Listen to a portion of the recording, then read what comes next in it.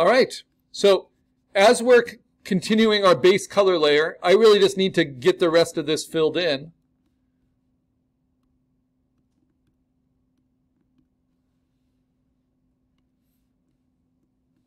And I'm spending maybe a little bit more time than I need to picking interesting colors. But I'm hoping that will pay off in the end. Come on, there we go. Because this is the foundational color. These are the colors that everything I put on top of them will mix with.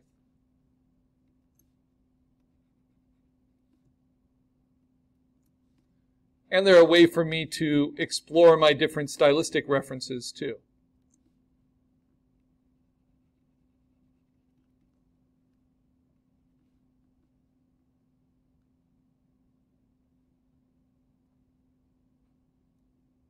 Uh-oh, what's going on?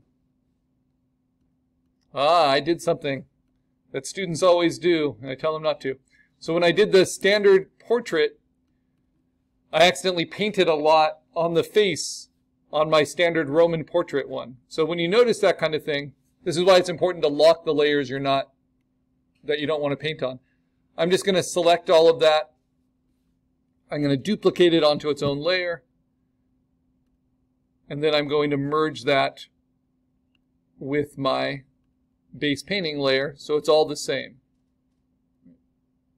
And notice order matters, what's on top of what.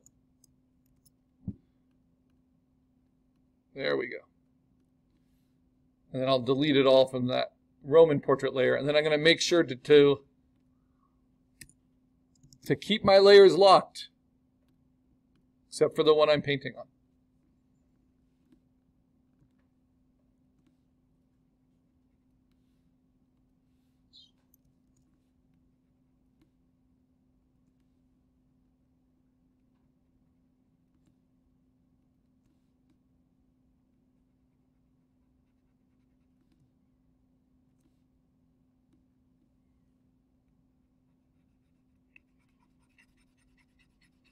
Now, obviously, black robes are not as interesting as other parts of the portrait,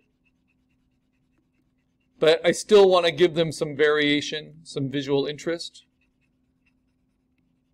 And because you can steal colors from your own painting as easily as you can steal them from reference images, you might as well give yourself a nice variety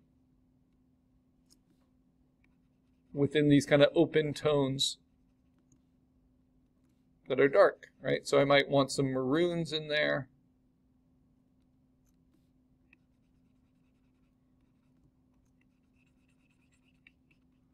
To work with. As her shoulder catches the light.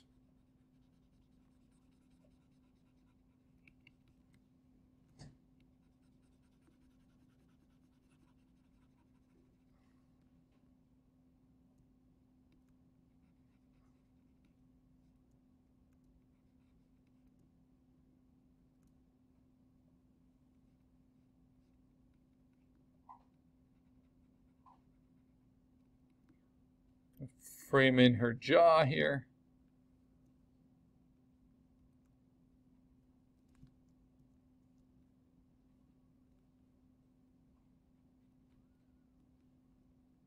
And remember, I'm not worrying about glasses until I've pretty much finished her without glasses, because that's a handmade accessory.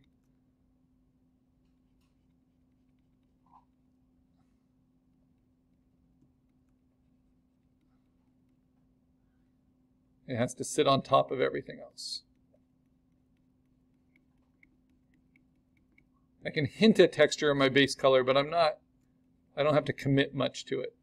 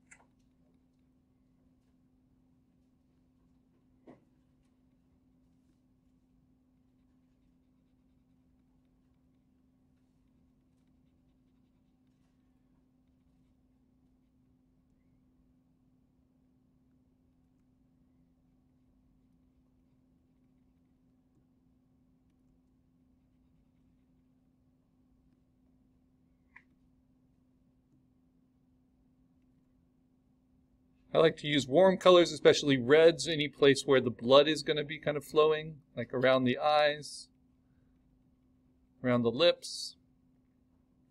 It's a nice way of kind of bringing visual attention to certain areas.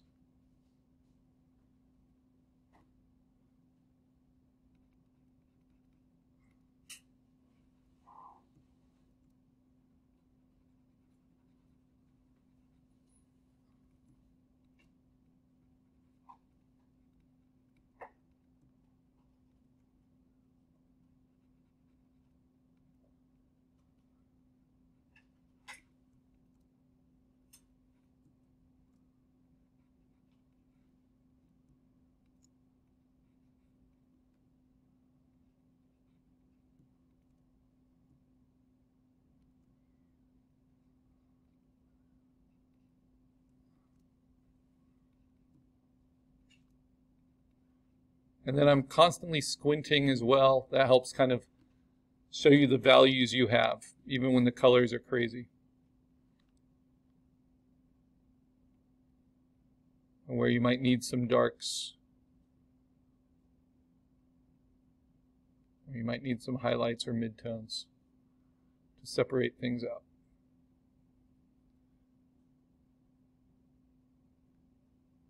I think I'm going to opt for her not showing her teeth, because that's just a whole other level of detail.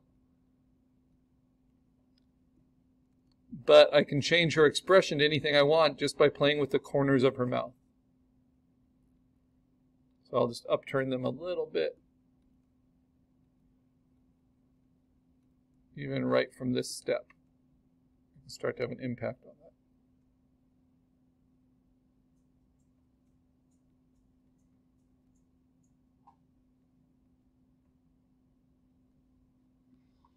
A little twinkle in her eye. All right.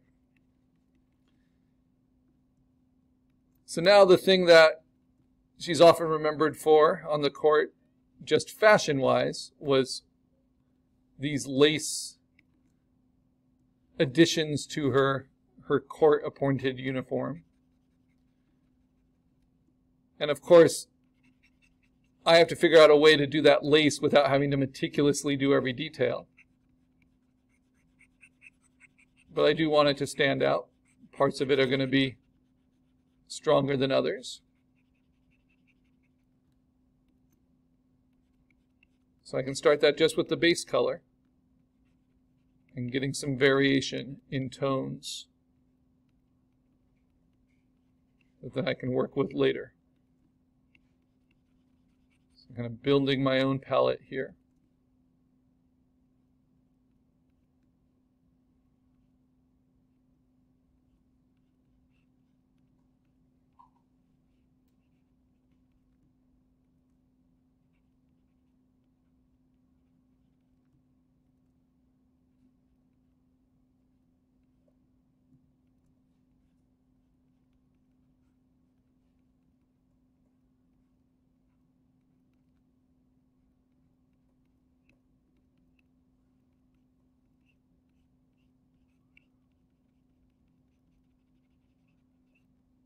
Then I can start, this is called hatching, when you just do kind of linear strokes, kind of directional strokes. I'm cross-hatching, layering them over each other. Start to build a little bit of structure and variation. That's why the tablet's so nice, because you can do that all fairly quickly.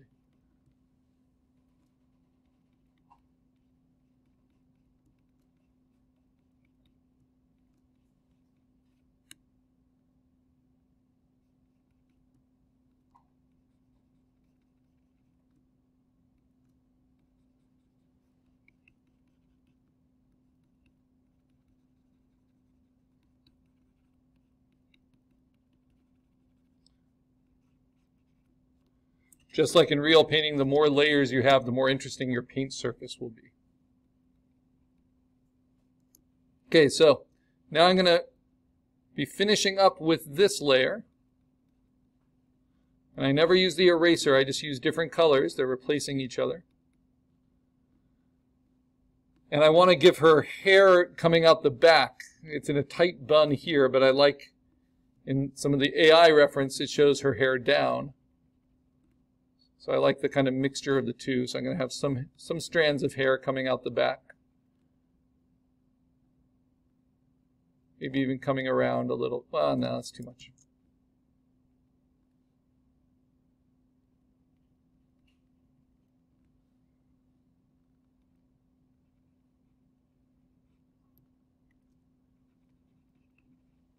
So this is where you can deviate from your reference and just do what you like.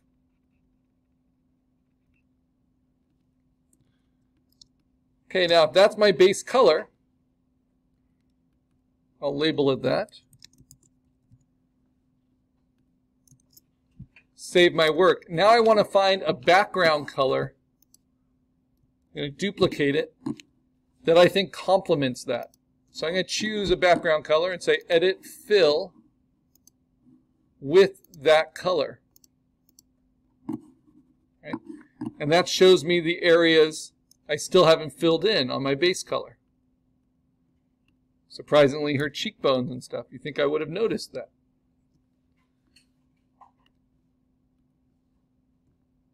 And it gives me an opportunity, now that I'm reacting to this background color,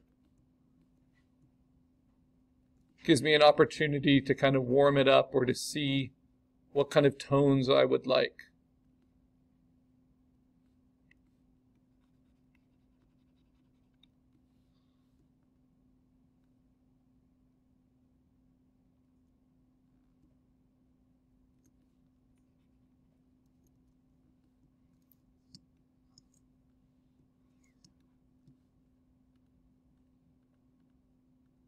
Yeah, that helps. All right, so now what's interesting is I like the gray behind my base painting better than this color. So if that's the case, this is a nice little trick. I go to my base color layer, I use my magic wand, I select the empty space around it, and then I say select inverse.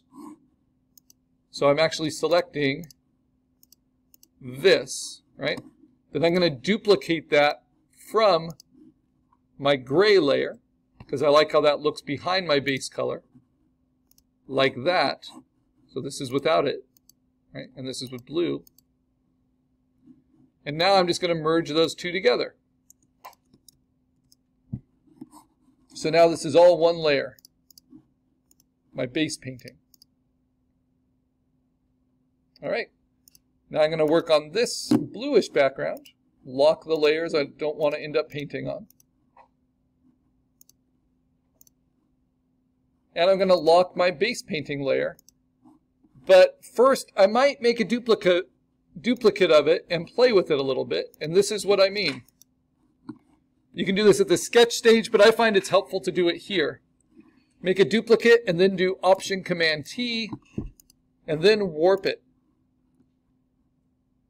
And I'm just looking at the reference, and I'm thinking, when I painted it, I think I squeezed this eye a little bit. So I'm going to widen up that eye, open up that eye a little bit, tuck this in a bit. I'm just kind of like I've rolled out the dough, and now I'm just kind of pushing it with my fingers to make it the shape I want in little places.